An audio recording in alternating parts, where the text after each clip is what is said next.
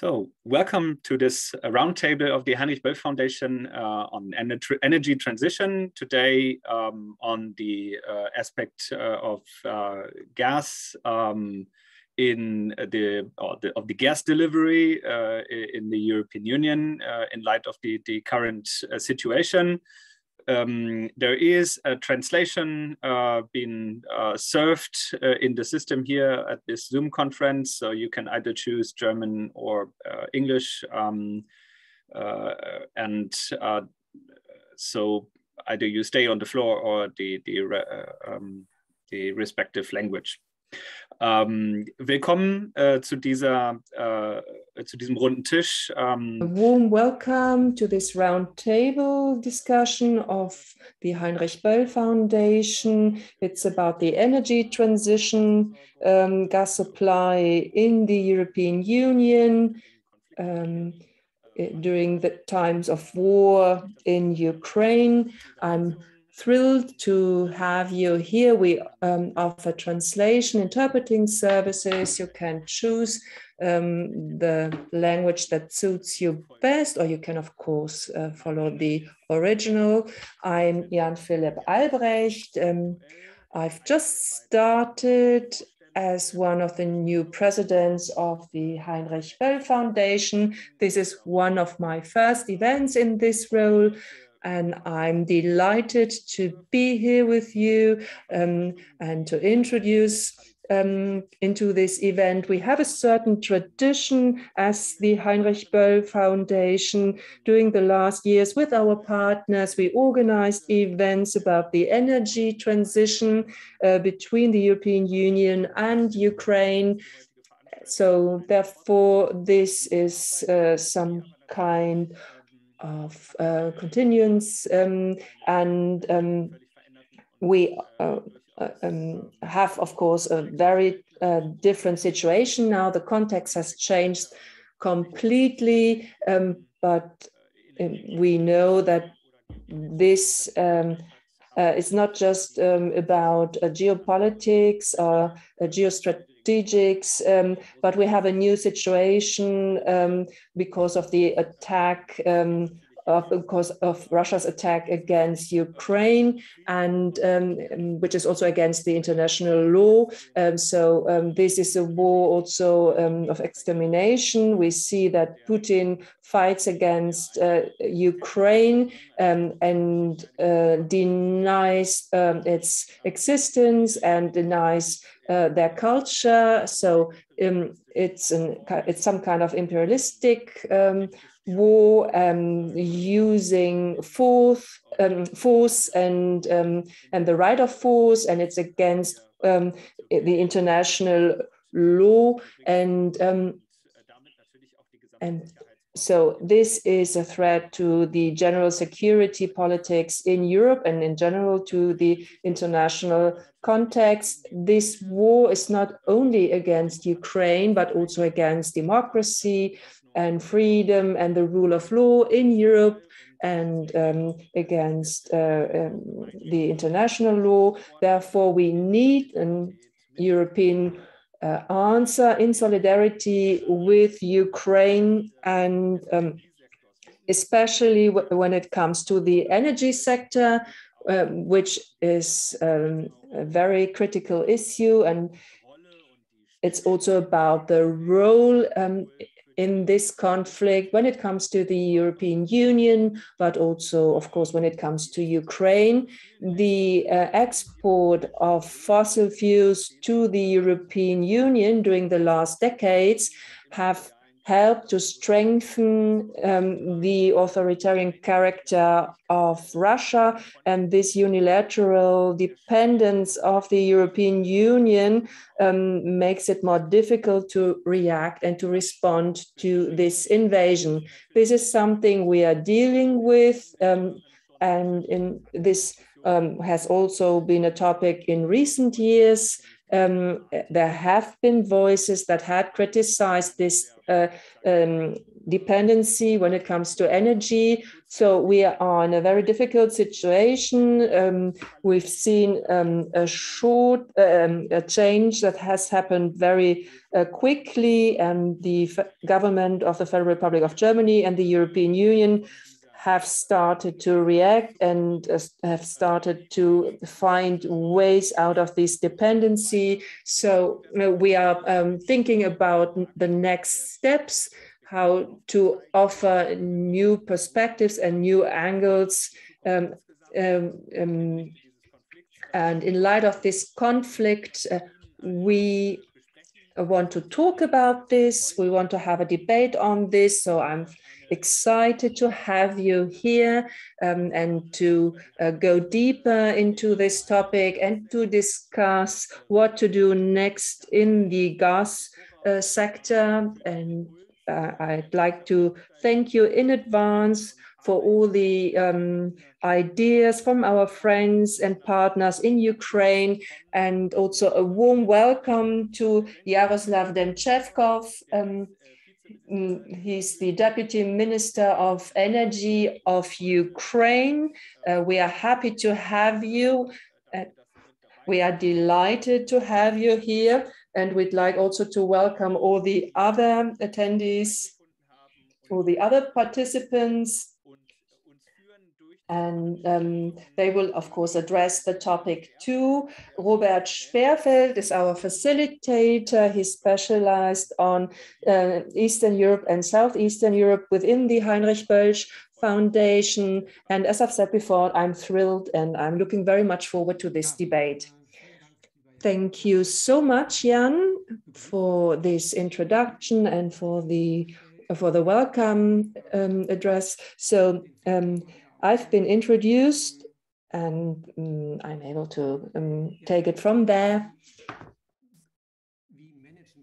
How to manage the situation, how to find a solution, and in the light of this terrible war, this invasion. So this is the 99th day of the invasion of the war.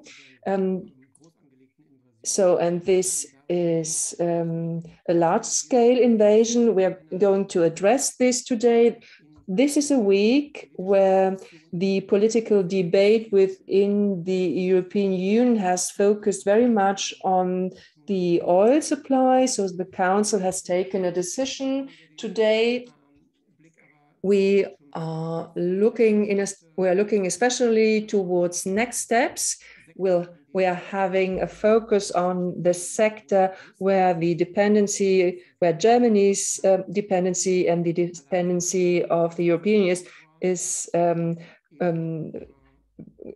very big. So we have seen that the EU has paid $20 billion. This is to Russia, and this is, of course, something that contradicts the sanctioning against Russia. And so we have heard about with regard to the oil, about the difficulties with regard to the decisions. So it won't be easy when it comes to the natural gas. Germany is Europe's largest economy, so it's one of the main actors in this issue. So we'd like to focus on Germany, but in the context of the European Union and beyond, and the European Energy Union with all its other partners, including Ukraine. So we want to do it together. We want to focus on this together. It would be absolutely wrong to focus on a nationalist angle to this topic and compete within the countries, within the European Union and its countries. So we want to look at the fields of action, on our options of action, and how to repower the EU. We'll talk about this repower the EU package. It's about the targets and goals of efficiency, it has been proposed to introduce an energy platform with regard also to hydrogen, and to do this together with the partner countries, together with Ukraine. So this is more or less the framework of our debate. So I'll stop here, and I'd like to address how we will proceed. We have 3 sections to this event. We'll have introductory statements of Yaroslav Demchenkov, of the Vice Deputy Minister, and then we'll have Ms. Ingrid Nessler, member of the German Bundestag, and Mr. Demchenkov has to leave us a little bit earlier, so we'll open a round for questions immediately after his part and his speech. So you are very much invited to use the chat. And then in the second part, we talk about the economic implications, about the reductions of imports, of or a stop, a limit to the imports from Russia. And then we'll have a third part dedicated to climate protection and the real agenda. And the speakers will be introduced. And I'd like to start with Yaroslav Demchenko. A very warm welcome to you. Thank you for being here. He's since May 2020 the Deputy Minister of Energy in Ukraine and responsible for the EU integration and for the gas sector. He worked in different roles within UN projects, for example. And then we'll have Dr. Ingrid Nessler, the spokesperson for climate and energy of the Alliance 90, the Green Party of Germany. So I'd like to give the floor to Mr. Demchenko. So a warm welcome to you. Thank you. Thank you for inviting me. I do appreciate to be here with you. It's an honor for me to give an opening speech. I must warn you, I will take a little over 5 minutes as was planned. Almost 2 years before the war, we launched a new energy partnership with Germany. We identified 5 areas which were supposed to help our countries achieve energy transition, decarbonize the energy industry, and launch new projects of common interest in the field of green energy. Almost 2 years before the war, we were trying to persuade Germany that Nord Stream 2 was a project aimed at increasing Europe's dependence on Russian gas and an instrument of the Kremlin's geopolitical game. We were saying that after this project completed, Russia would invade Ukraine, and so it happened. The post-Merkel period promises to become quite intensive. New goals of decarbonization are joined by efforts of deoccupation and demilitarization. As of mid-May, Russia has fired more than 2,100 missiles on Ukraine. Dozens of settlements turned into ruins. Energy assets are a frequent target of military attack. Missiles destroy critical infrastructure. More than 5 million people were cut off from electricity and 500,000 from gas. Ukraine's losses from Russian armed aggression are estimated at hundreds of billions of euros. The energy sector has suffered terms of billions of euro in losses and hundreds of millions of euro more in new losses every day. According to the Institute of International Finance, Russia's budget revenue for the 4 months of this year increased by 3.4 times, from $39 billion up to $133 billion. A largest portion of this growth comes from export of Russian energy. Europe is the largest buyer of Russian energy, and Germany, unfortunately, is the largest buyer of Russian energy in Europe. Germany imports from Russia in 4 months of 2022. This year, the year of war, increased by 57% year on year. That is why we appeal to our German friends and partners to limit the financing of the Russian budget, which finance the Russian aggression against Ukraine. The lion's share of this import is Russian oil and gas.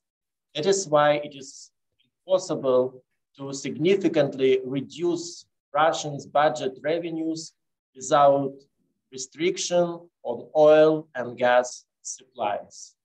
We understand that the German economy needs significant and reliable energy supplies. And we understand that Russia has been working for decades to make it difficult for Europe to replace Russian energy. It is also no secret that exploiting this dependence, Russia caused an increase in energy prices in Europe even before its invasion of Ukraine. Last year, Russia's Gazprom stopped filling underground gas storage facilities in the EU in sufficient volumes. And with the coming of winter, it reduced gas supplies to a minimum, which led to a significant increase in its price. As a result, European gas prices have exceeded even prices in the Asia market, where gas is traditionally the most expensive in the world. We often hear talk that Germany is receiving extremely cheap gas from Russia, and so switching to another sources of supply will lead to a significant increase in utility prices for German consumers. However, Germany's expenditures on Russia energy import has increased, while the volume of gas supplies by Russians to this market has been declining. We are also aware of the significant rise in utility prices for German consumers over the last year, and the closure of several suppliers and producers due to rising gas prices. This means that the argument about extremely cheap Russian gas for Germany is a manipulation. If some additional concerns have access to special prices for Russian gas, these benefits do not translate into benefits for ordinary consumers and the rest of the economy. It also means that replacing Gazprom with other suppliers will not have such a devastating effect on consumers' bills, as we are often told representative of these entities. We are probably already paying a higher wide market price for gas and heat. It would be in the interest of the German economy and consumers to get rid of dependence on a sole supplier, Gazprom, which was not behaving in a business-like manner, even if Russia had not started this bloody aggression against Ukraine. Diversification of gas suppliers will also allow Germany to stay more energy secure. That is why we have proposed to German government a series of measures that could help solve the problem without significant negative impact on the German economy. Our approach includes several stages of abandoning Russian energy, which will give the economy time to adopt and switch to other sources of energy. We have also proposed the introduction of financial restriction, where rapid rejection of Russian fuel is problematic. In addition, Ukraine proposes to replace a large share of Russian fossil fuels with electricity from our Ukrainian generation. Due to the Russian aggression in Ukraine, the demand for energy has significantly dropped. We have a supplies of electricity, including a share of carbon-free generation at most 70%. Such energy will strengthen German security of supply, while money paid by German consumers will go to support Ukraine, not Russia, in this war. A significant amount of Russian gas can be replaced by Ukrainian electricity. I would like to know that Germany will help us with the installation of the necessary equipment to expand Ukraine's capacity to export electricity to the EU countries. We have unique potential to build additional renewable capacity after our victory, including on energy sources such as hydrogen and biofuels, which is in line with the Repower EU plan. Also, let's not forget that Ukraine has the largest underground gas storage facilities in Europe and the lowest price in the EU. On gas transmission system has interconnected, our gas transmission system has interconnected to the markets of Central, Eastern, and Southern Europe. Thanks to this instruction, Europe can make a giant leap towards independence from Russian gas. The total storage capacity of our storages is almost 31 billion cubic meters. We can offer half of the available capacity to European companies for their seasonal or strategic gas reserves. Together with Polish and German LNG terminals, Ukrainian storage facilities can become a key component of the region's new architecture of energy security. We are glad that the German government and businesses are willing to hear us and are showing readiness to boosting cooperation in the energy sector. We are grateful to the German government for the intentions to reduce the dependence on Europe's most powerful economy on Russian energy. Dealing with the dependence is very rational choice for Germany and the whole of European family, and will benefit businesses as well as household consumers.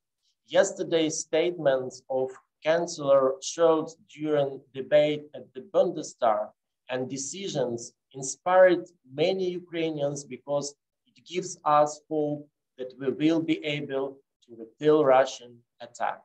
Now, I would like to wish everyone a nice and productive discussion. It should be an interesting and timely subject, talking about different instruments that can be used to strengthen energy security in the EU. And afterwards, I will appreciate it if the organizers could summarize the key takeaways that will emerge in this course of today's discussion, and our ministry would be happy to have feedback and proposals from participants. Thank you so much. Yeah. Many thanks to you. Vielen Dank an Sie. Thank you so much, Mr. Benchenkov, for this introduction. So we are going to have a second part of an introduction given by Ingrid Nestle. So I'd like to invite the audience to use the chat in order to start and raise your questions. So I'd like to give the floor to Ingrid Nestle. She's the spokesperson for climate and energy within the parliamentary group of the Alliance 90, the Greens. But of course, this is a topic which is very much debated within Germany's parliament. Ingrid, maybe you can give us some insights what has been discussed during the last days. Yeah, of course, I'll do so. It's a pleasure. Thank you very much for having me. Thank you very much, Mr. Demchenkov, for being here, for giving us your opinion, some insights into the situation. This is a terrible war started by Mr. Putin against the people, against your country, against our fundamental values, and we are on your side. And we've heard about the energy politics. This is one of the fields where we need a very decisive response, and we are on our path step by step. We want to become independent from energy supply from Russia. It's when we look at the physical quantity, we have already begun to reduce it. You've mentioned the money involved. We still have to work on that to reduce this. This is also about other sources. Of course, we have to use which are more expensive. We have to buy gas and oil there, and there are also contracts involved, and the prices on the market play a role in that. So we have to pay more on the market. So, but we want to reduce the quantities. Of course, we have to. We have passed some bills since the war has started in order to become more independent. You've talked about the storage and how Russia used its storage within our own country.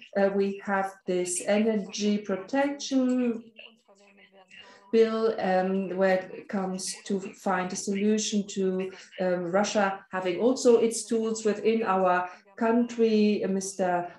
Habeck has acted and sold Gazprom Germania, and they wanted to do some harm to us,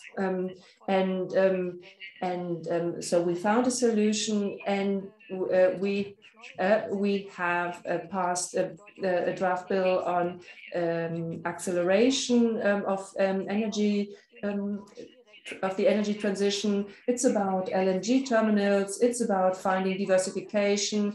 We buy energy from where we are able to buy it, and we're also focusing on using energy terminals in other countries. It's also for that we are working also on power plants, coal power plants. We would like to readdress them into the market in order to be able to not depend on gas. And I'd like your proposal that that there are capacities that could be supplied to us.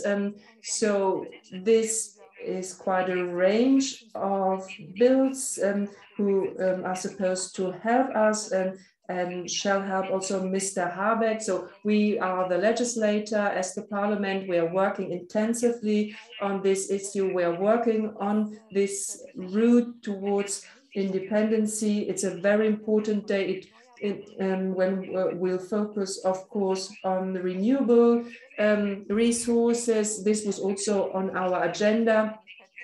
And we also want to become independent from fossil fuels. We have a climate crisis.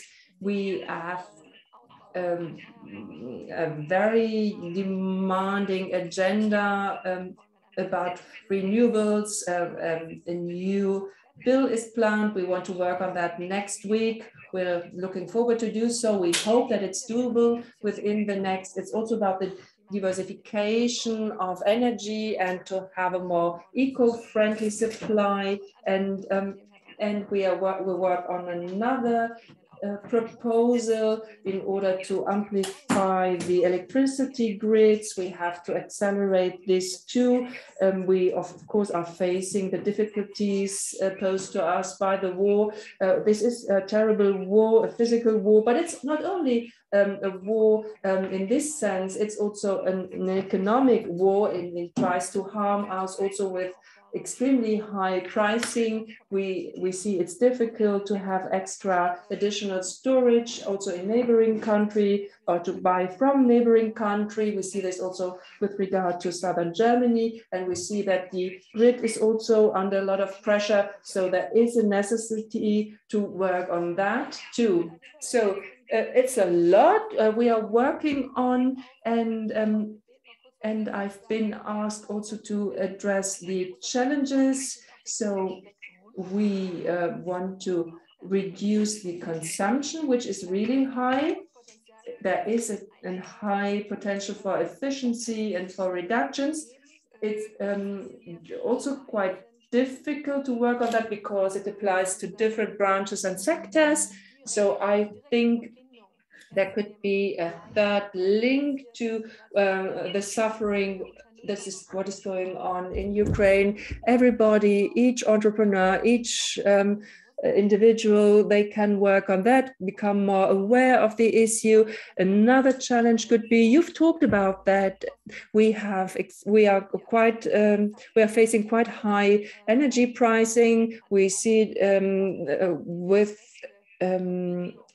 we see a link. The pricing is high because we want to support Ukraine, but we are also facing this economic war by organized by Mr. Putin, and he tries to drive the pricing up, and he does it with a certain kind of intelligence and smartness. But of course, sometimes this is lost. Of course, we absolutely want to support Ukraine, and we want to stand against Putin with you. But of course, we see the pricing going up. But then there is maybe also not enough awareness that there is this link, because there's too much time in between. And then when faced with these high prices, it doesn't help cohesion in society. And another challenge is about the quantities, the energy quantities. So we have to pay more. And then, of course, we pay more to Putin. So we see it via the world market. So the offer on energy is static, even if the prices are driven up. So everything is being extracted and goes to the market. And we try to buy what is available. And we want to, of course, to be safe next winter and to become independent from Putin. So this is the situation. So we see that there are a lot of buyers and they are competing. Also with regard to LNG, that has been cheaper before, so we need smarter answers. It has to be buyable and payable. Of course, we don't want to waste our money, but it's also about the international solidarity. This is something that happens to all the countries, and other countries are even facing more problems. So this is it from my side. So I'm very much looking forward to the debate. Okay, thank you so much, Ingrid, for your kickoff. And so I just have one question in the chat, and maybe we can gather further questions. If I'm not mistaken, the question goes to Ingrid Nestler. But I would like to come in with a question with regard to Mr. Demchkov.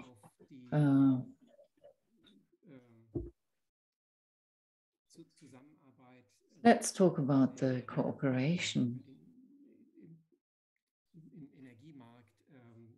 in the energy market, possible future procurement or joint procurement, which was proposed by the EU Commission, i.e. building a joint energy platform. What do you think about it from the point of view of Ukraine? Could this help strengthen energy security in Ukraine?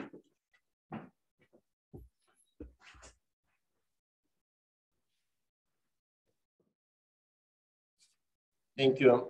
Thank you so much for your question. Indeed, this is very important. This particular period of time increase the level of our energy security and keep energy system at the level of necessary level of resilience and provide affordable electricity and heating for our consumers, for our people. And also we now think about post-war recovery preparation, because we have a lot of challenges in this particular period of time during war to implement a lot of recovery programs, repair programs in different cities, towns, but we also think about post-war recovery. And here we believe that could have good cooperation with Germany. First of all, talking about the future of Ukrainian energy sector and about recovery, we do not need to refer as it was as a Soviet era legacy with low efficiency that does not match the needs and challenges of the 21st century. That's why experience of Germany companies in energy efficiency, in usage of new technologies could be very sufficient and important after war period of time. We will not spend our time of our international partners, as well as not spend money for restore objects and facilities that become outdated 20 years ago. We will intend to use the latest technologies, and this is a very good opportunity for Ukraine to rebuild Ukrainian energy sector more modern, more progressive, more efficient, as a better and sustainable version of itself. Of course, right now we have a lot of ongoing challenges, and for this purpose, we are at the beginning of April this year, together with Energy Community Secretariat and with European Commission, launch the Ukrainian Energy Support Fund. And this fund accumulates all grants to Ukraine, represented by the Ministry of Energy, transferred by different donors to a special account. And the purpose of this fund is to deliver available financial support from international donors to the Ukrainian energy sector, especially by providing capital to the energy companies that are not able right now to find the funds to pay for their most urgently needs procurements in the time of war. And we have very good cooperation within our Ukrainian German energy partnership with German businesses. And right now we are waiting for first delivery from Germany, necessary emergency equipment spare parts, other gear. We also will work with Germany and went working with Germany regarding fuel needs to generate heat and electricity. And of course, this is very important for us to implement repair or reinforcement and other services during this particular period of time of war. And of course, you understand that our energy facilities should be ready for winter period of time. And now this is the second challenge, to be ready for winter, to have enough fuel, but also all facilities, all grids should be ready for this particular period of time. And I know that the government of Germany finalized decision, and some quite good amount of funds will be transferred to this fund from Germany. And we hope that our international partners, procurement agencies will spend this money in transparent manner, and we will have emergency procurement, and we will have needed equipment. So that's why, first of all, our special thanks to the government about this decision to provide funds for this fund, Energy Community Secretariat Fund, and for all businesses, for companies, for different German institutions, for first delivery of equipment. And we hope that war will end at the nearest future, and we will start a new activities regarding Rebuild Ukraine Better post-war recovery programs. So that's all from my side. Ja, ja, vielen herzlichen Dank, dass Sie auch gleich auf die Zusammenarbeit, auf die deutsche. Okay, thank you for mentioning the German-Ukrainian cooperation in the field of energy partnership. Now we have a range of further questions. Now, looking at the time, I would like to postpone the rest of the questions for later rounds. But maybe we can make an exception. The first double-checking question going to Ingrid. She wanted to know, it's a trade-off, coal and nuclear. So this was just double-checking what you said in your keynote. So what is better, coal or nuclear? So try to be brief. We are behind schedule, but you will take the floor later on again. Right.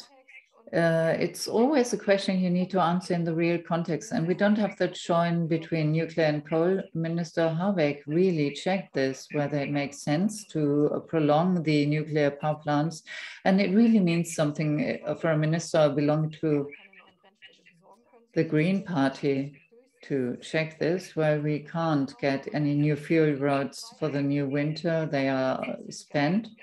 We still have 3 nuclear power plants, and bringing them back online is going to be very difficult, and parts have been removed. You can't just buy them, and we don't have the staff, and continuing to prolong them would just give 5% of our power and 1% of our primary energy demand, and we wouldn't be able to produce more fuel if we extend the duration, because the fuel rods are spent. I mean, it was just lead to a postponement, but it wouldn't help us. We have massive gas storage. However, we have a problem. So it's no good that we use gas to produce more power in summer and then less in February, but it's more about how much gas we turn into power. Maybe next winter we could get fuel rods again, but again, they would come from Russia. And then lengthy security checks would have to be carried out again. They were suspended because the nuclear power plants will be taken offline. And if they go online again, it would be very laborious. And therefore, we came to the conclusion it's not worthwhile. Thank you very much for this clarification. It's a question that crops up very often. And we moved away from the gas issue, which was supposed to be in the focus. So we're straight off topic. After this tangent, let's move on to the second part and warmly welcome Casimir Lorenz and Gerhard Zachmann. Casimir Lorenz is an energy economist, principal at our Aurora Energy Research, and he worked for the German Institute for Economic Research, conducted research, and Georg Zachmann, senior fellow. He comes from senior fellow at Bruegel think tank, and he works on climate and energy politics. He is a seasoned gas market expert, and since 2007,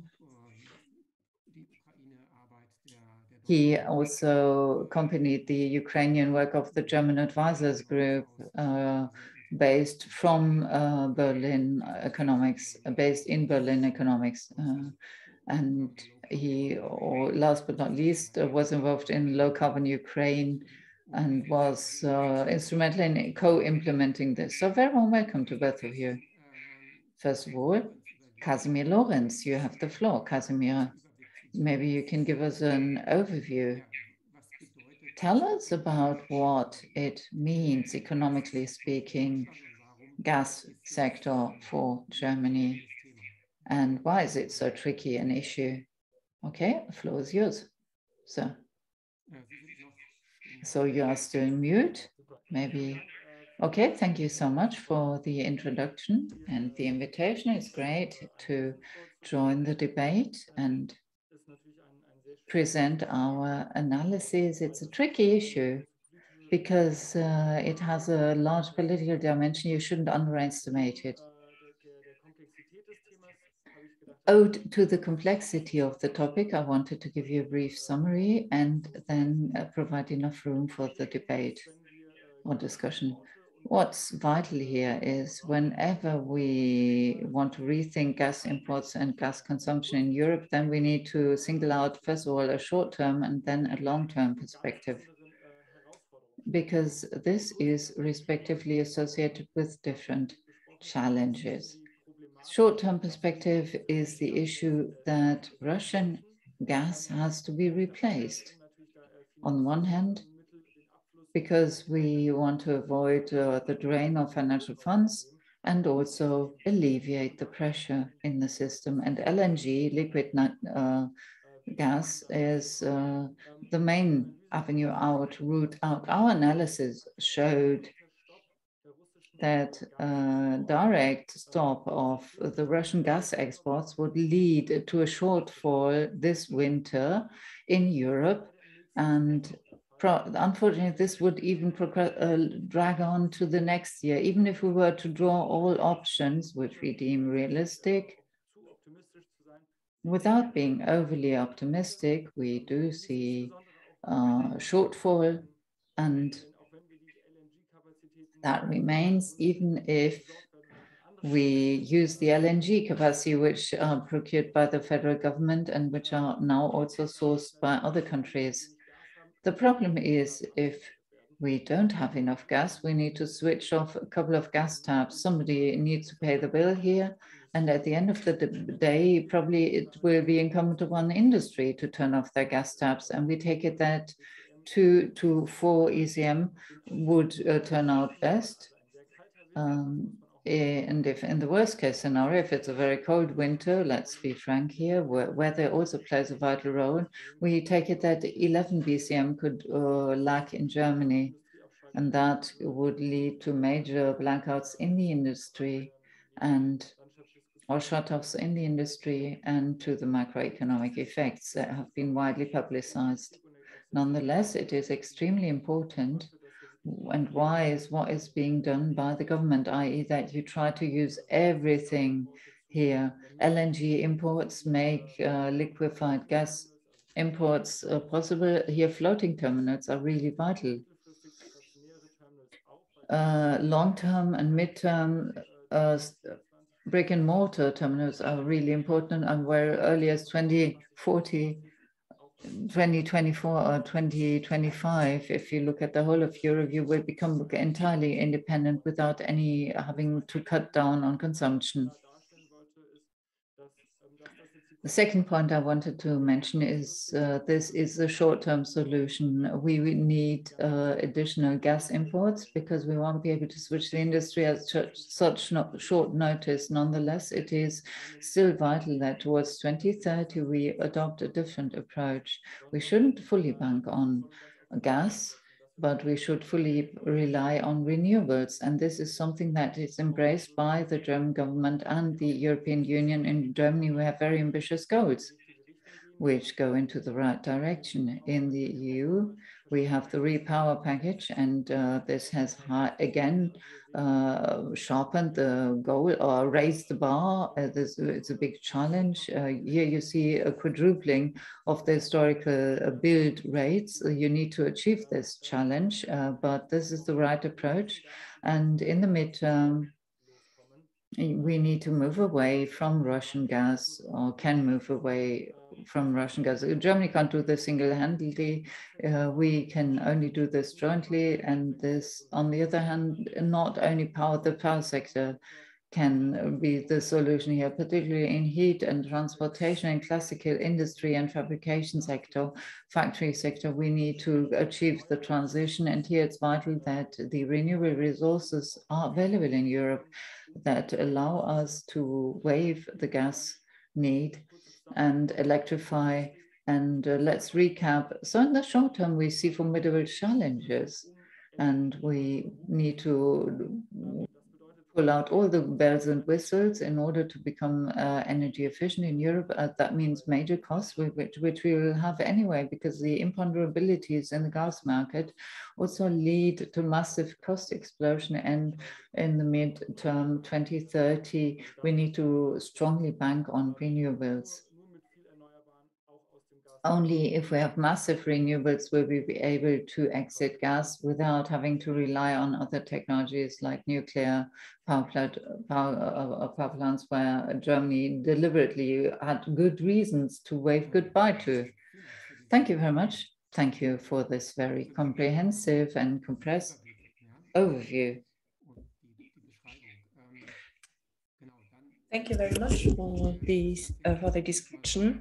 And I'd like to give the floor to Georg Zachmann. We've heard about the difficulties with regard to using more renewables, Repower EU, and we've had a fast assessment, but that we are also going towards the right direction. So is it possible to let us know about your perspective? What is possible in a short-term perspective on the gas market? What is the EU able to do with regard to the target to cut the cash flow, or at least to reduce the cash flow towards Russia?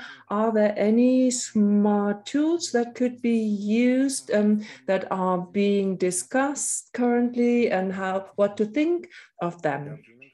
Thank you very much for having me. And I'm going to talk a little bit in Danish, in English and German, and about the status quo. I'd like to start with Russia. Since last year, they've reduced its gas supply. It's about we are currently we see a reduction of 50%, and we see that the other supplies are also in danger, and they are currently using the ruble and playing with the currency. It's quite intransparent who is supplied with gas and who is not. It's not about the ruble, it's about the possibility to use political power and do some power playing. And of course, we are taking part in this. Unfortunately, a complete stop from Russia today, Casimir talked about that this would be really difficult. Currently, we are seeing that the European storages are quite filled, but we have to make sure that what we are currently seeing, and this still comes from Russia. So we talk about 3.6 cubic meters, and 6 come from Russia. So this is so we have to work on reducing the flows when with regard to Eastern Europe, Austria and Germany, this would be difficult to keep up the storages with the same limit without having Russian imports. Ingrid talked about that. We pay a lot of money, huge amounts of money to Russia for energy. We talk about billions of money during 1 week, and it's about gas and oil. It's more than 1 billion per week. And the prices with the currency playing, using the quantities and uncertainty, they try to keep it going. And we are there waiting and cannot act. So there will be a further continuation, and it will not be enough, but we have to find a way out of this situation. And we know Russia is dependent too. They want to have the money, otherwise they would have taken another route, and they would have capped the gas, cut off the gas supply. And this, of course, we are still using their gas in order to build up the quantities in our storages. So the question is what to do. And firstly, so I think the gas companies in Europe, they have to check their contracts. Ingrid Nestler talked about that with the extra clauses regarding the new prices. So there is no margin there to act on that. So again, it's about the ruble. We have to pool all the contracts. It's not an economic game. It's not about the rule of law. It's not market-induced acting. It's just a political game. And we have to play it politically too. And therefore, one option could be we take one of the clauses, force majeure, for example, and then we offer Russia something. So we take 50 billion cubic meters and give you a certain kind of money. So it's more than what you received in the past, but we talk about the 85 per megawatt hour. So what we are currently paying. So it's a deal with the devil, but I think it's still better than the current situation. So it will work only if we can convince Russia that we will be able to manage without Russian gas. Otherwise, we would face the danger that they cut off the gas. So we have to go through this to do this, and we have to hope that other and to look towards other member states. Ingrid talked about that. The government of Germany has acted. We compared to February, for example, where everybody started to look into our system. Lots of things have happened. We've talked about the Storage Act and about other measures, and the Green Party has come to new decisions and changed also their positions and their attitude. I think we are talking about 4 dimensions and 4 layers. We we talk about the flexibility that is still given within the system, even if they're quite conventional.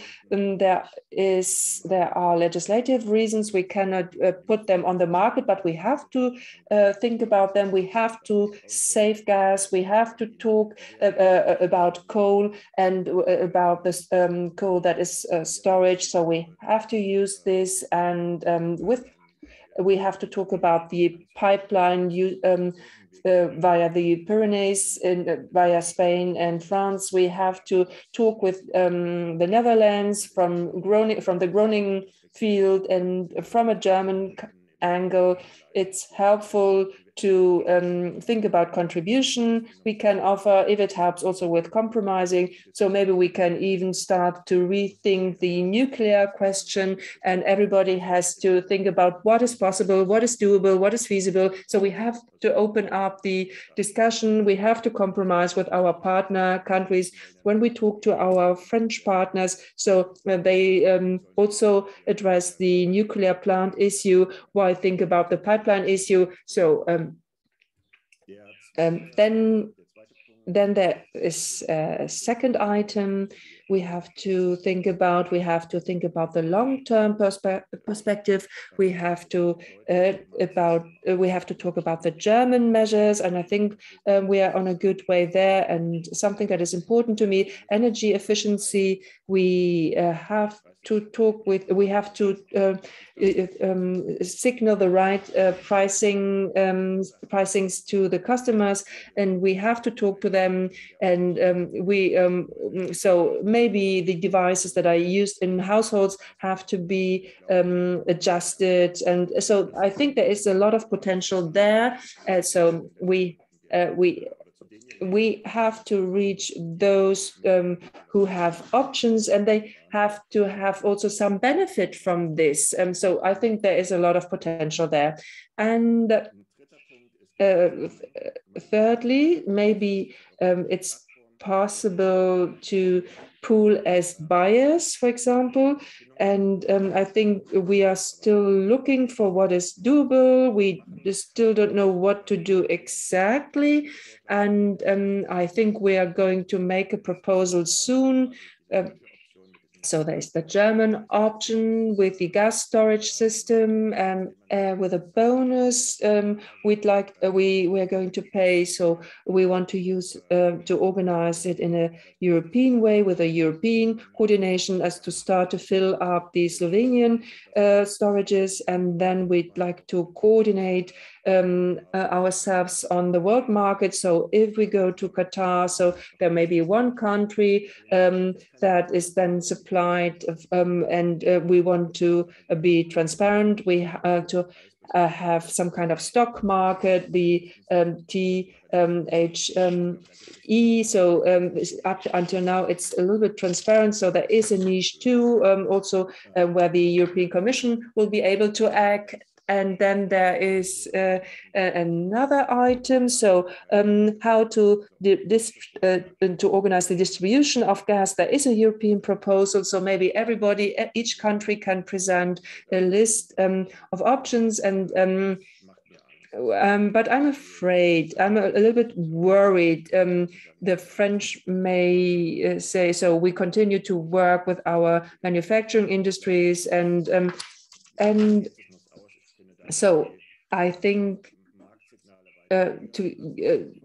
market signals are something reasonable, but maybe we can also give some more flexibility into all of this, and then can organize the distribution and talk about savings. And when Germany, for example, maybe can also put in some money in this pooled buying system, and this could be a catalyst for accepting this.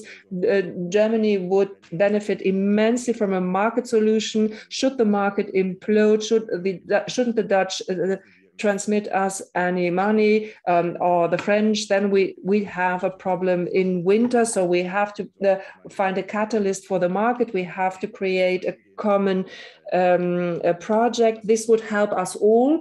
And so this is some food of thought from a Russian perspective. Thank you so much. Yes, thank you.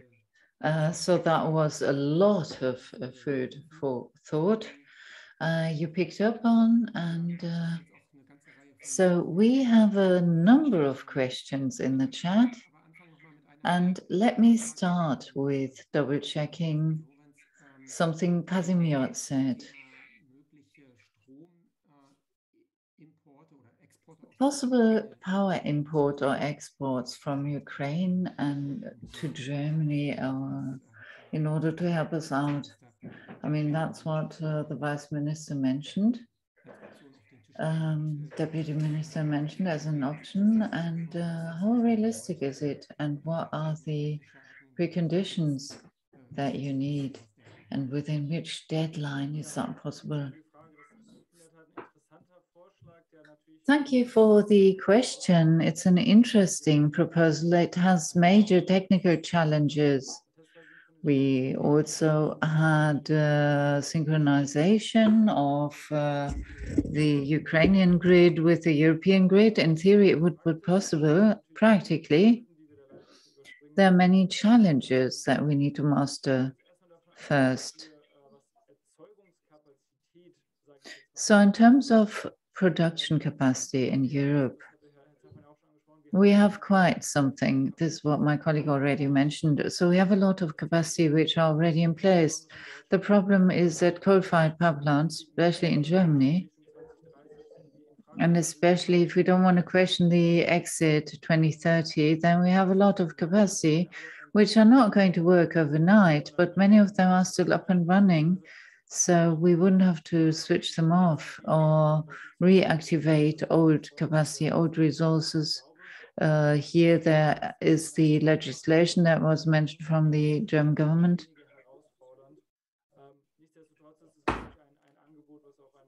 I think this is a very symbolic proposal, and we shouldn't underestimate it. What's important, we need different power production. Gas consumption doesn't take place in power, but heat and energy. So even if we could decarbonize power, because we haven't electrified the other sectors, we only have a limited lever here. And therefore, it's important to displace the gas production, which we have right now from the market, especially when it comes to gas heat production. So that this is an area where the legislation, I think, is thinking about the gas input. So we're not doing this within the meaning of the bill, which was presented in the media. We think it will only be implemented if there will be such a coal import. So it's been mentioned, we have a quantity problem. We can't store enough. Anything that we save now will be saved for the period of an import stop. And so therefore, maybe you should start now and come up with political bartering power. Yes, thank you. That seems to be a pivotal point. Ingrid and Georg Zachmann also pointed out the question of flexibility and the scope for efficiency. This is what a couple of questions want to know in the chat. What do we use industrial gas for? Production of one-way bottles? Is that so clever? Or the production of plastic for packaging, for wrapping? I mean, Germany, compared to other EU countries, consumes much more plastic than other EU countries. So isn't that something that is obvious, where we can really generate lots of efficiencies in terms of gas as a resource? And Georg Zachmann, so a question to you. Is it the price signal that is the sole steering tool that is fit for purpose? Or do we need political control or management? What is being switched off first or shut off first, or which production or which gas input should be phased out first when it comes to certain chemicals that we want to remove in the midterm anyway as part of the respective REACH regulation in the EU within the meaning of a closed loop economy. So don't we need political management, or shall we leave it to the power of the market? I mean, that was something I would like to double check with you, but I understood that actually you also wanted to comment on the power Ukraine question. As part of the last project, we looked at the synchronization, and here we're seeing really fast progress. I think today Poland said they want to open the Warsaw line again, and this is a 750 kV line. This is really massive, and Polish is impressive in the crisis. So anyone who's looking at the Ukrainian crisis see this everywhere, even in the energy crisis. There's something Poland never wanted to do, buying energy from Ukraine, because they destroyed their own market by that.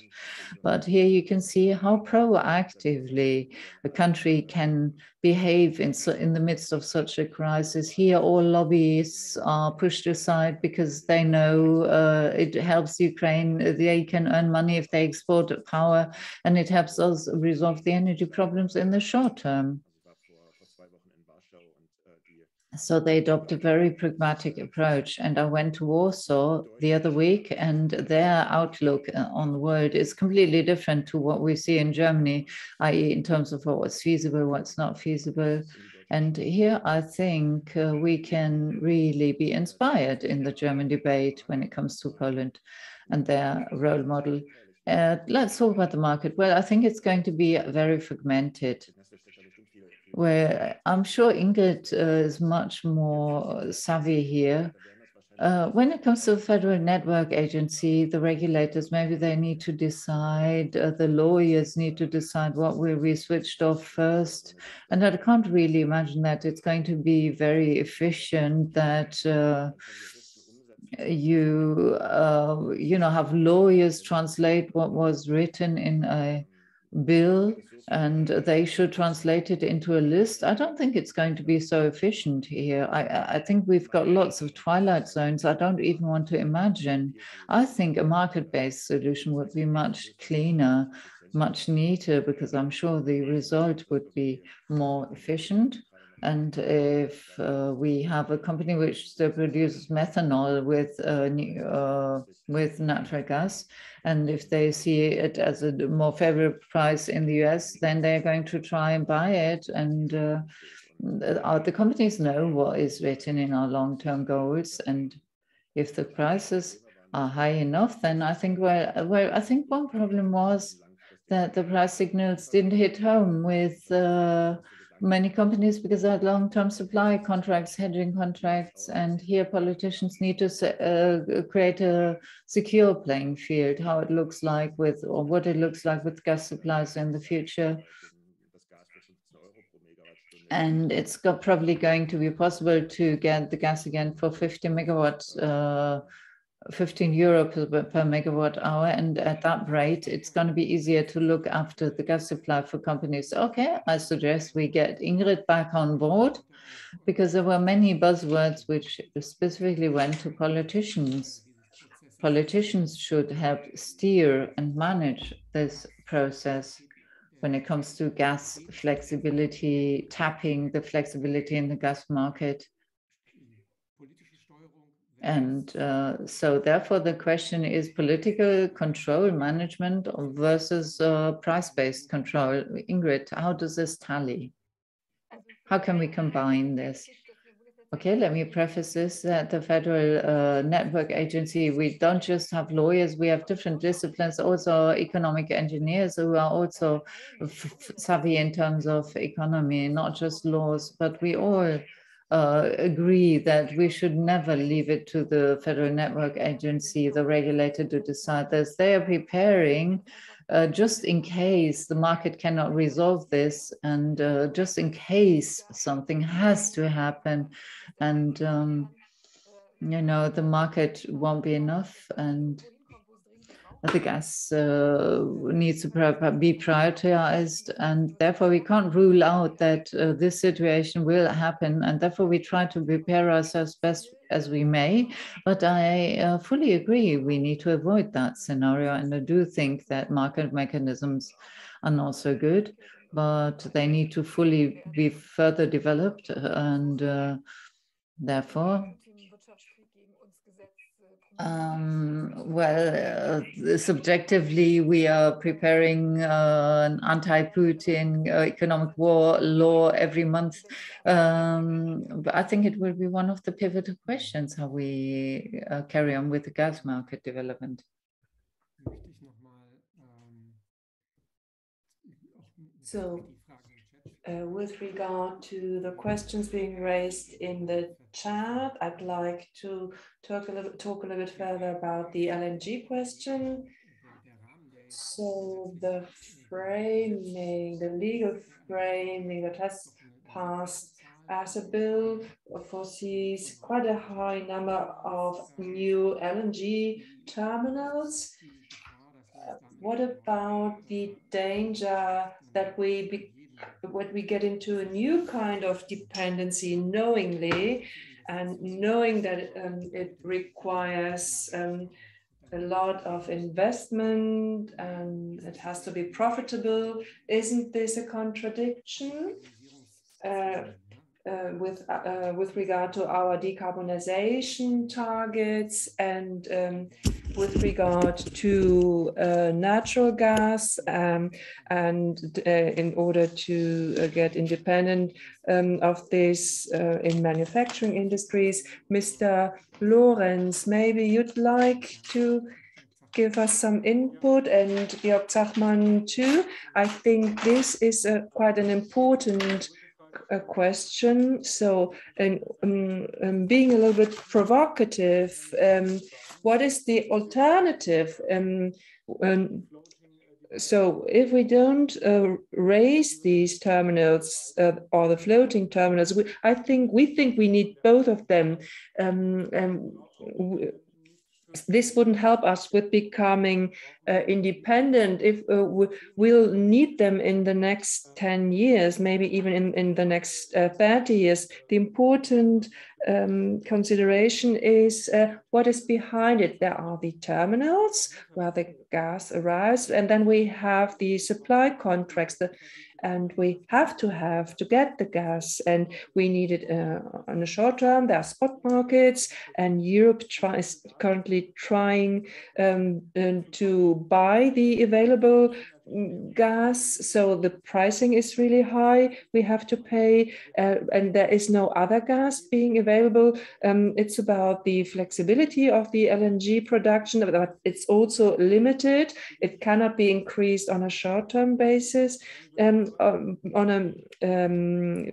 it may be possible in the future that it will be bigger. But is only focusing on the spot market, it's too dangerous. I think we need also contracts on a long-term basis, and we have to think about the contracts, how they are being made, and with regard to the dependency, and we have to think about hydrogen, and we have to redirect towards this direction. So I think Mr. Zachmann also wants to contribute.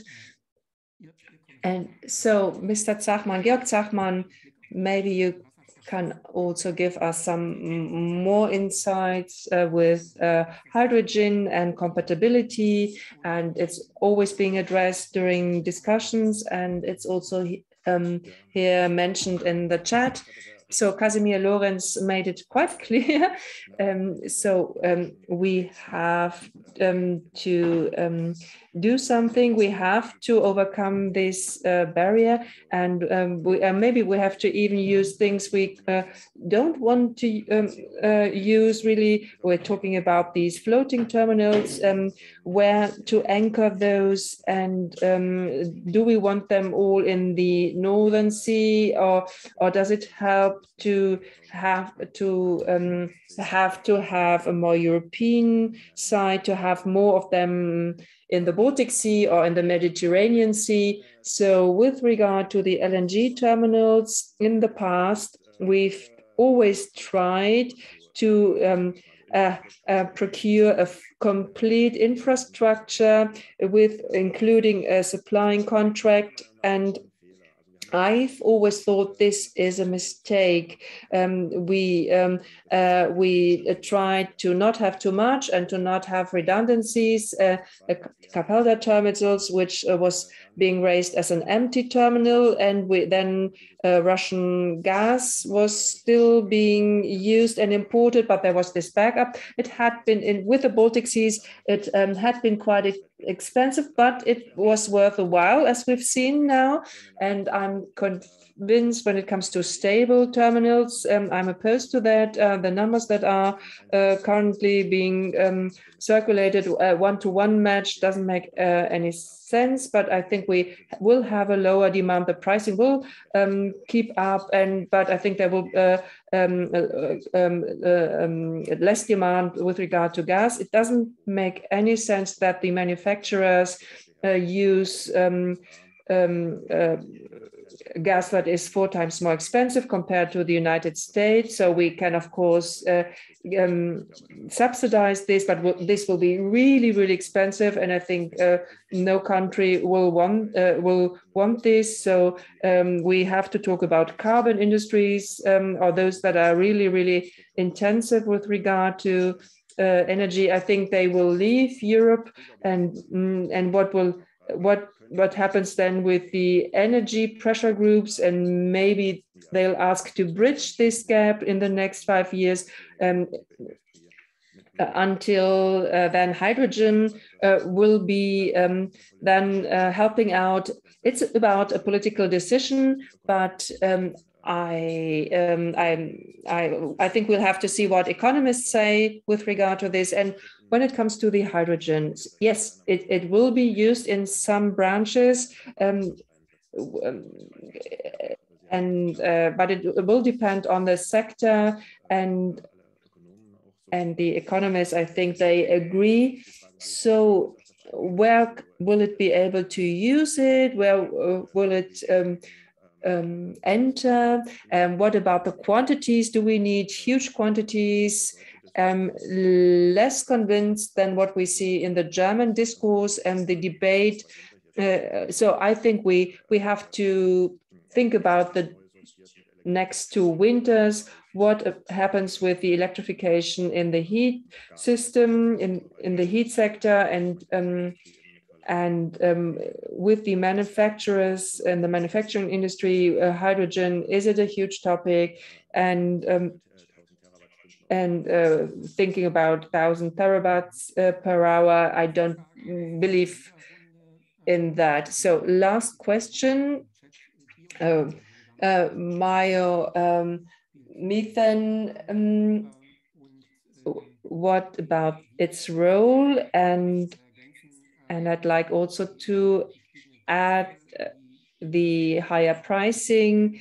How do they change our time frame regarding the introduction of alternatives, as there are hydrogen or others, and so they will be more profitable because of the higher pricing. Is there a possibility of acceleration? Anybody likes to address this? Yes, maybe. Yeah, I can comment on this. Biomethane, of course, is is a topic. It's been generated decentrally, and but we need more infrastructure in order to use it better.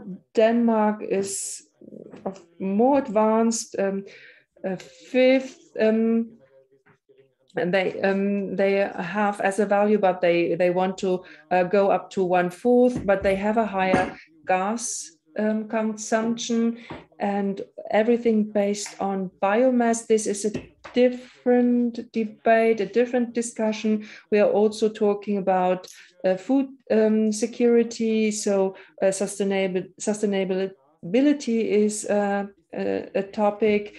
So I agree, I coincide. We shouldn't look towards a world we don't have gas. We have to work with biogas or hydrogen. We have to think about the pricing. Maybe we should use them less, but it can be an additional solution, but it cannot be the absolute or complete solution. With long-term solutions and investments, when we talk about electrification of different sectors, so the heat sector, there is again a huge possibility for flexibility, and we need it in the electricity sector. And again, we talk about the renewables here. So how much hydrogen we will use, how much biomethane we will use. So there's a lot of need for debate. There are very different opinions there, and the government, the national government, and has an opinion, but the companies, they have different attitude.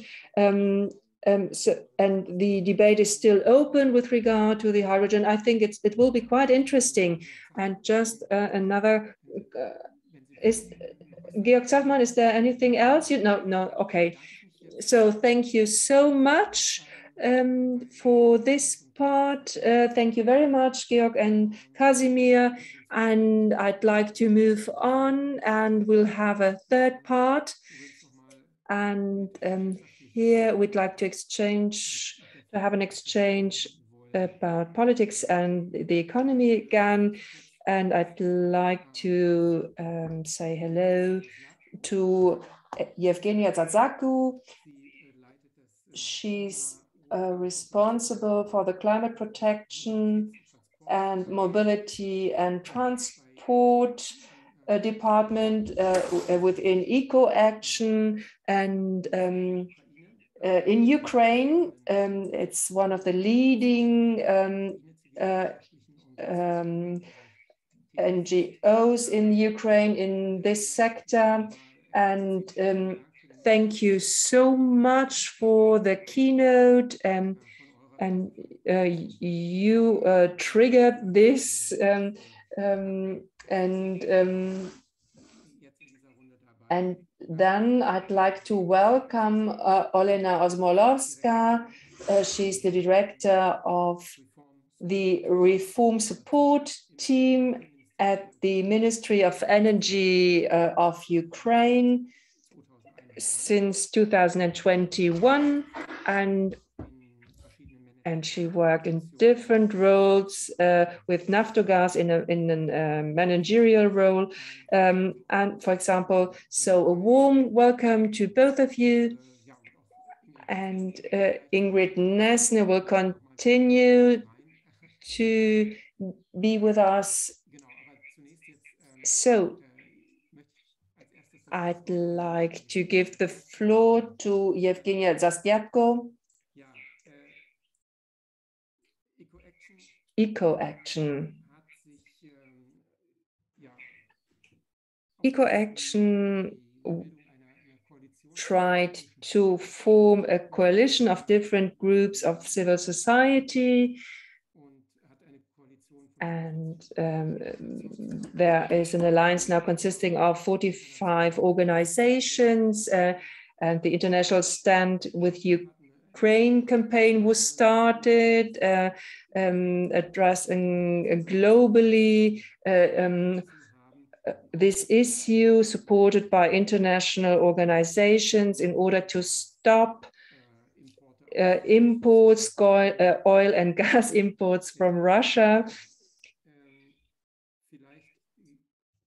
Maybe we could start with your keynote, and you could present your ideas and maybe also have a glance at the practical problems that may raise. We've talked already about some of them, the consequences in practical life when we want to reduce our gas dependency. We are facing different dilemmas.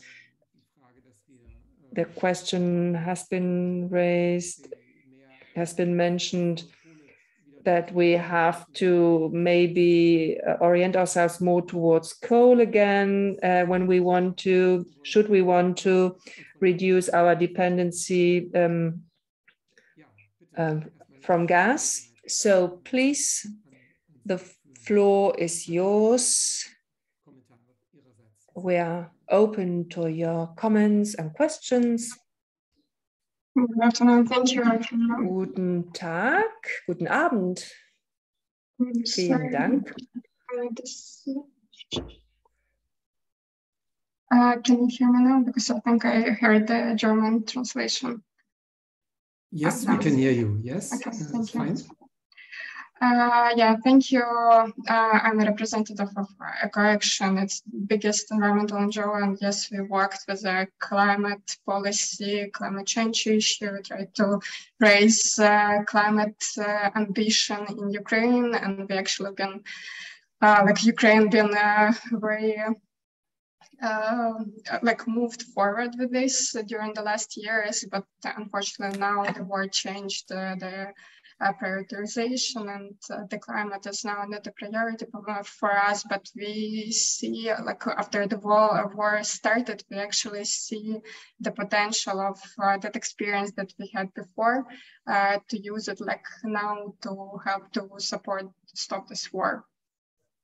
So that's why together with environmental and not only NGO in Ukraine, in EU and all around the world was created this initiative Stand With Ukraine. There's been a lot of also coalition support, but I would stop about this initiative Stand With Ukraine, because tomorrow is actually 100 days when in Ukraine is happening war.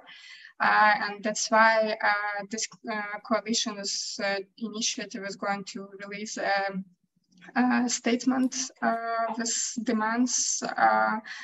Actually, first statement been released during the first weeks the war, after we created this coalition, and now this coalition is supporting more than 800 organizations all around the world from 60 countries. So it's a huge support from all over the world, which is important because Russia have a connection not only with EU, but with Asia, with US. And so it's important to actually show the world who Russia is. But in the first events, we also asked to stop all trades and investments in energy company, and actually our demands didn't change a lot from that time. So it's still clear that it's important to complete an immediate ban on Russia, put a ban on Russian oil, gas and coal, as well as a sanction against Russian nuclear sector that will accelerate the clean energy transition globally. Secondary sanction on all buyers of Russian fossils, including buyers outside of the sanction coalition countries, foreign shipping companies and refines. And what's also important in the way that we also worked with the climate, and we always stand for the green transition, just transition. It's now important immediate clean energy transition, rapidly accelerated investment in development of energy efficiency and energy saving measure across EU, but not only also around the world too. So it would actually help us to help Ukraine to stop the war, and in the future also like not to see the huge consequences from the climate change. So actually this fight is from both sides, and actually fossil fuel is like the resource for both huge consequences that we see now in Ukraine and climate change. So it's important to have this direction on green transition, energy efficiency, and especially like for EU, for Germany, I think it would be like possible, and you can be as example for the a lot of countries partnership with who you also work. Why it's important and why how it's possible. It's important not to switch to other energy directions, other regions who is going to like can support EU and Germany to actually extend their dependence on fossil fuel, because it can actually escalate the situation with other regions, like with dictatorship countries. So it's important not to support such regimes. And again, one of the solutions is green transition. Another point why it's important with a secondary that I mentioned about companies. Actually, in 2021, a lot of energy companies had a profit, a huge profit during the year, like billions. And actually, even now, Kremlin already mentioned, so during this year, they're expecting to have a profit around 14 billion until the end of the year. So actually, this energy company is making a lot of profits, and it's continued to support like the war in Ukraine, escalation, and all this decision, which is like making and prolonging. It's actually means that every day is like in Ukraine somebody is going to die. Like between the sanction between the fifth package of sanction and sixth package of sanctions pass 54 days, like tomorrow is 100 days. So it's like during such period, such devastating war, it's important to like have right and quick decision to actually not to support such regime and stop this war as fast as possible. I would probably stop here. Maybe there are some questions. Thank you. Yeah, many thanks, Evgenia, for this perspective. I would go next to Olena Osmalowska. Welcome also to you. We have heard already quite a lot from Mr. Demchenkov, comprehensive perspective from side of the Ukrainian government. I would still come back to you with the question on efficiency of the existing sanctions regime in terms of impact on the Russian economy and on the Russian ability to go on with this war.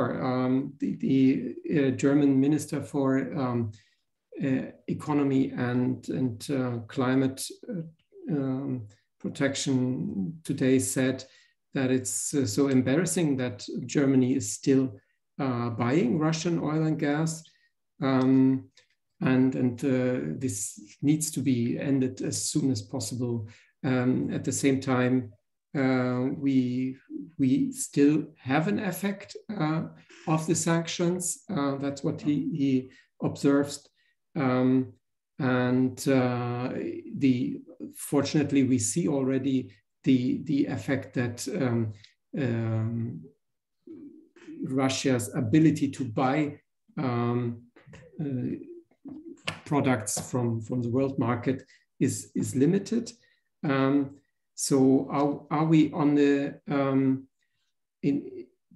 on the right direction here on this track? And what would be the the potential instruments that you would like to see here to make it more effective and efficient, facing the circumstances of the difficulties that we have, in particular on the gas market. Mm-hmm. Thank you very much, Robert, and thank you, colleagues. I'm conscious of time, and I will try to keep my presentation as short as possible. Speaking of whether the sanctions are working, we can see that Russia's state budget income from oil and gas taxes has increased 40% year over year in the first 4 months of this year. So indeed, they are very much benefiting from the extraordinarily high prices for oil and gas. Oil is more important than gas in terms of income. Oil generates 80% of Russian oil and gas budget income.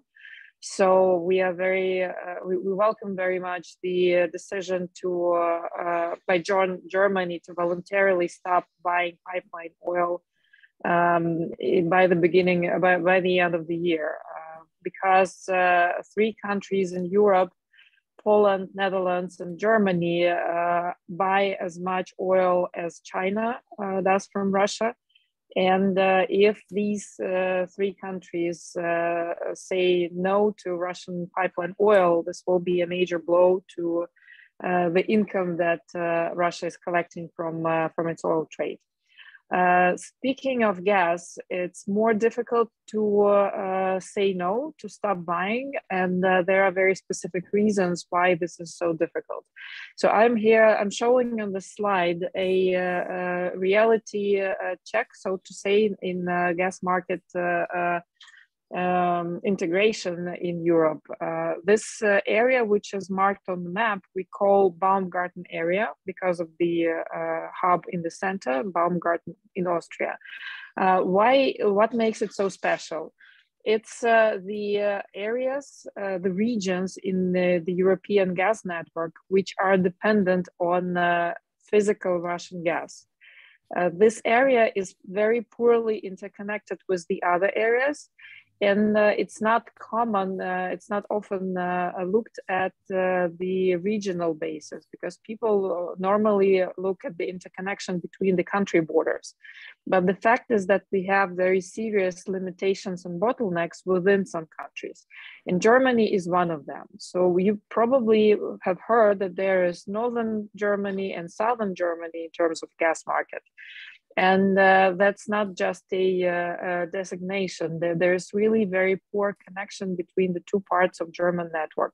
It's only about 5 or 6 BCM, billion cubic meters in capacity to transfer gas from north to south.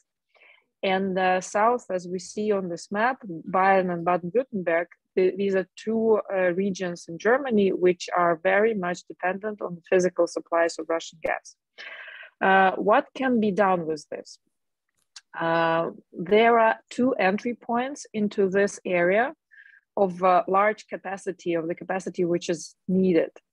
The first traditional entry point was through Ukraine, Slovakia, and Austria, which brought this gas to Germany and the northeastern France. The second entry point appeared with the construction of Nord Stream 1. And Nord Stream 1 is the underwater pipeline, which brings gas to the connection point in Greifswald. And and from there, gas travels through the pipeline Opal. And there is now additional pipeline Eugol. These 2 pipelines on the ground, they connect the sea with the south of Germany. And what we are saying to the German government as well, if you want to get rid of dependence on Russian gas, you need to, first of all, solve the issue of the southern part of your country, because this is where you do not have many alternatives and it's very difficult to deliver other gas. And this is in the same time also a solution, because these two pipelines, Opal and Oigol, they do not belong to Gazprom. They belong to a consortium of European companies. Gazprom used to be one of the holders in this consortium, a minority holder. Now that Gazprom Germania is in the custody of Netzagentur, the German government, together with the other partners, they have a full control of this piece of infrastructure. So if we can now turn to the next slide, please. This is what we are here. There are two projects of LNG terminals for Germany, one in Wilhelmshaven and the other is in Brunsbüttel. These projects are connected to the northern part of German network. So even if they provide additional access to some new suppliers of gas for Germany, they first of all service the northern part of Germany, which is already pretty well connected to alternative suppliers. And secondly, they will be competing with other terminals in Netherlands, Belgium, and in that sea. However, what we are suggesting to the German government is to consider putting an LNG terminal near Lubmin, near Greifswald, wherever the seabed allows, so that this LNG gas is delivered via Opal and Oigol right to the south of Germany, Czech Republic, Austria, Northern Italy, Slovakia, eventually Ukraine, Moldova, and Romania. So these countries which are dependent on physical supplies of molecules from Russia, they can have access to alternative gas through this terminal in Lubmin.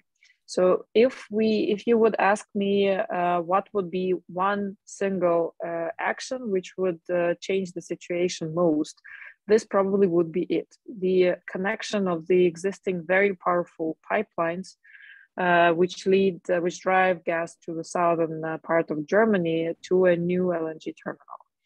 If we are talking about investments and stranded investments, and if it's going to be locked in to gas instead of changing to something else greener in the future, the investment into such a terminal compared to what Germany is paying now for Russian gas, it's like a month probably of payments. It's not that huge of investment. It will be paying off pretty quickly. In terms of other actions, we also suggested that while you are working on such solutions, on diversifying physical supplies, you could also, as a state, introduce some financial restrictions on how much money Russia is getting from its trade in oil and gas. The simplest option would be the levy, a duty on imported oil and gas from Russia. If you continue to buy gas until to buy oil from Russia until the year end, a duty could be introduced to make sure that Russia gets smaller amounts of cash for the same volumes of oil. With oil, the situation is potentially more difficult because Russia could shift oil to some other markets, which would cost also additional transportation costs. With gas, the situation is straightforward. Russia cannot deliver this gas to anywhere else but the European market. It doesn't have capacity of reworking this gas within Russia, at least not in the short term. It doesn't have a pipeline to China. Its capacity to convert this gas into LNG and ship it by the sea is very limited. So Russia is more dependent on Europe in terms of gas than Europe is dependent on Russia. If Europe decides to act in a coordinated manner and say that we are buying this gas on a centralized basis, then Europe will be able to put out conditions of whatever you see suitable. As Georg said, this would be an option to dictate prices and conditions to Russia, to Gazprom, in terms of how and where Europe would like to get its gas. So these actions, in a nutshell, would bring this effect of stripping Russian budget of these super huge revenues from oil and gas trading, and they would not undermine security of Germany or other states of the European Union. Thank you. I'm ready to take the questions. Okay, yeah, thank you very much for this perspective that adds quite well, complements to the previous inputs from Georg Zachman and Casimir Lorenz. Yeah, very well adds to this picture. Still, I would like to come back in the remaining few minutes that we have to the question of how to create and how to use this momentum that we have, and how to start really the transition and the path to reduction of consumption, of gas consumption, and to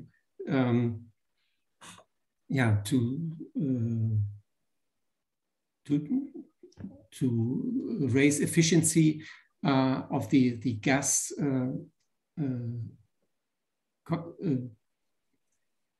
consumption and utilization, and because this kind of needs readiness also in the societies, not only in Germany, but actually all over Europe, to accelerate the green transition. This is what also Evgenia talked about.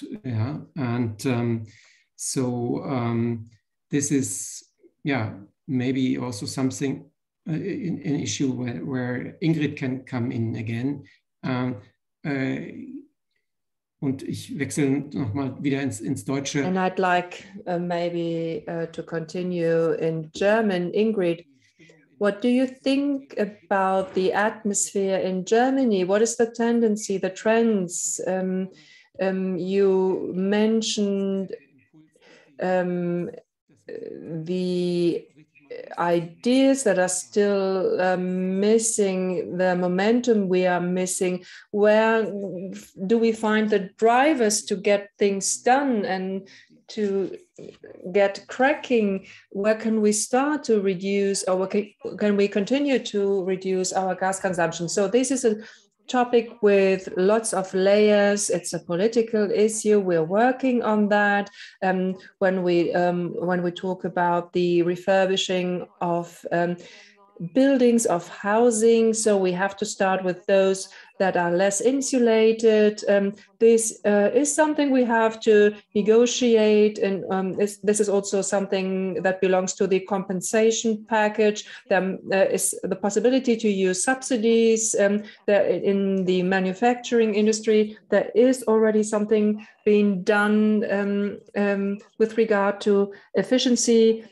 But we see that this has been increased. This is also induced by the higher gas prices, but it's also about each individual, and we've heard about the use of plastics. And so this is a part we cannot work with certain political measures. We cannot ban packages and the wrapping of food. So each individual, each consumer can make their decisions. You can buy food that is not wrapped up, and we can reduce our electricity use. We cannot not use. We can not use our cars. So there was a question in the chat. We have to think about really strict measures. We talk about compensation packages, compensation package number 2, for example. The prices will continue to go up, and they haven't still reached the consumers. So there is still something that will come at the consumers, which has been triggered by Putin's decision. So there is a price to pay, and we'll face a situation. We will not be able to compensate it all. Politics will try to give answers, of course, and especially when the price will become really, really expensive. But each individual, we all have to work on this. We've seen it at the beginning, but maybe it has slowed down in between. So we have also a certain normalcy, and we think maybe a little bit less about that. So we've heard about a lot of advices by the ministries given to us how to reduce energy consumption. I don't know if it's enough. I think we need all the actors on board. The manufacturers, for example, they rely on energy, but it's also about the consumers. And we've heard about the conservationists. So we have to really name it. And why don't we do that enough? Minister Habeck has been at the forefront on telly. He has said it's necessary and it will help. And so we need more actors who will pass on this message. Thank you so much for your perspective and for your hints with regard to motorists and to car driving. We don't even have a cap on this on speed and on German motorways. So this could be quite an easy to implement measure in order to reduce also oil consumption. So there are maybe too many involved, and it's difficult to find a solution. Yevgenia, what about you? What do you think with regard to civil society, the European civil society? We have this large coalition that has been formed. How can they help to drive this momentum or to create and generate this momentum? And how can they mobilize the society? And at the same time, I'd like to add, we have to make it sweet and simple. So you can also, of course, comment on other aspects that have been mentioned. Ms. Osmolowska will also have her time, and then we'll have, of course, to wrap it up. Yevgenia, you've got the floor. Yeah, thank you. I think like civil society has also always played team player as a raising ambition. Plus, we also help to raise awareness about different stuff, which is actually also helping to reach different goals. It's from the perspective of energy efficiency, reducing consumptions. I don't know, plastic and that. I think we just now is raising the consumption in EU, and probably a lot of everybody know that actually Western, more developing country are consuming more resources. So actually it's important to show the connection about this. But unfortunately for this, it's usually a huge time consuming. So it would be important to also have legislation support from the government, which is also would be pushing, and civil society also can play a role in this process to create a fair process to find a solution, to be a part of communication, discussion, and just from Ukrainian side, unfortunately, we need it very quick because we're afraid for how long this war could continue and how many losses we are going to have in future. So that's why from one side, we are ready to participate and do from our side whatever it needs.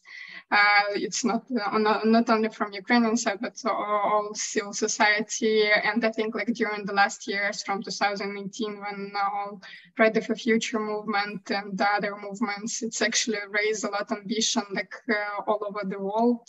Plus we saw like a great change during the German election, the discussion about Green Deal, climate targets. So it's important. And actually now this war is only gave us one more reason to be more proactive and quick, like rapidly active, be active in the situation.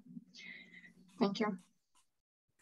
Yeah, thank you, Evgenia. And then over to Alyona Osmolowska again for thank you very much. Final conclusion. Thank you very much, Robert, and thank you, colleagues, for the readiness to discuss what Germany can do, and even the readiness to take some pain for the regular common German citizens and households. But I would like to say that not all the solutions which would hurt Putin require pain from the German household. The ideas which Georg Zachman, for instance, described the single buyer from Russia, or the levy, the taxing of the Russian energy, could provide money to the European governments, to the German government, to support the households or to support suppliers to households, so that you did not have to pay more. Because the problem is not that the gas is getting more expensive to produce. The problem is that Putin wants you to pay more to get money to finance the war in Ukraine. Europe is in power to impose its conditions on Putin and to pay less, to save money, to either lower the price of oil and gas in the European Union, or to provide compensations to those consumers who cannot pay more. So this is not a solution which requires only the measures on behalf of households. This is a policy solution which requires action from the governments, from the European Commission, and they can be very well accepted by the public, I believe. Because this is fair. You do not have to suffer for something which other people are doing, and you can put the the blame and the action to hurt those who are to blame.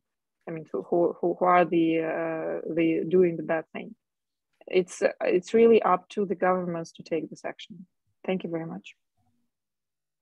Ja, vielen Dank, Alyona Osmolowska. Thank you so much, Olena. Thank you for your summary and your comment.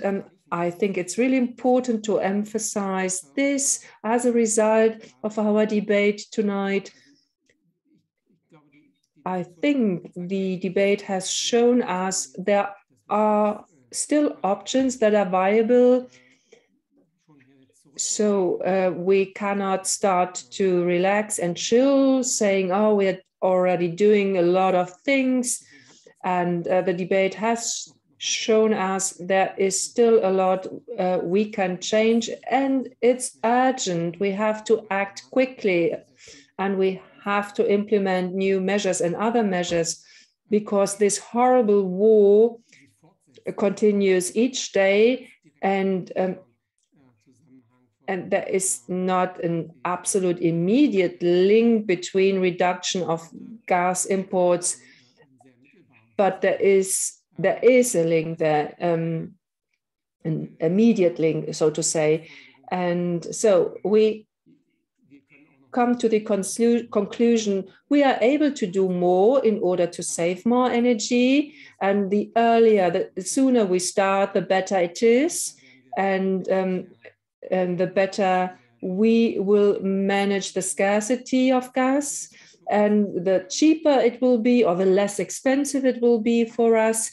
But we have also addressed other aspects, and I liked what we've heard from Mr. Dencek,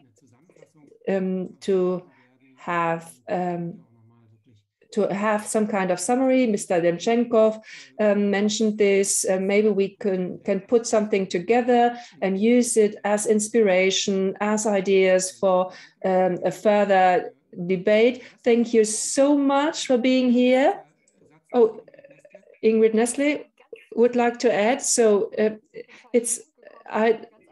maybe we could also we could do something more in order to give less money to Putin. So Mr. Zachman has driven it to the point. It's about power playing, what we're seeing. And the question is that, are we in the position to be credible or to have the credibility towards Putin that we are able to manage without its gas, without Russia's gas?